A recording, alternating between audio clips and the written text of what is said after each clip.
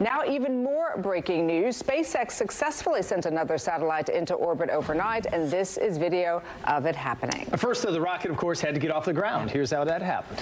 5, 4, 3, 2, 1. Ignition. Engines full power and liftoff of Intelsat 40E. Go Intelsat, go. Sure, a lot of people in town for spring break loved having a chance to see that. That's the Falcon 9 lifting off from Cape Canaveral. Just after midnight is when this happened. The satellite is going to beam broadband internet signals to passengers on planes and cruise ships when it's in space. And this